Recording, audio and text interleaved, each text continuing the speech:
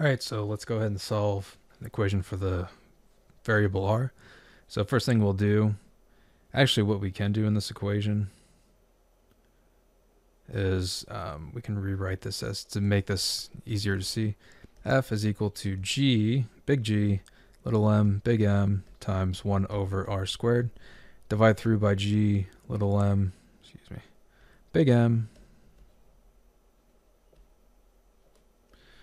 So we end up with 1 over r squared is equal to f over big G, little m, big M. Reciprocate these, so we end up with r squared is equal to big G, little m, big M over f, and take the square root of both sides. So we end up with r is equal to the square root of big G, little m, big M, all over f. And that's it. All right, I hope this helped you out. Appreciate you watching. I'll see you next time.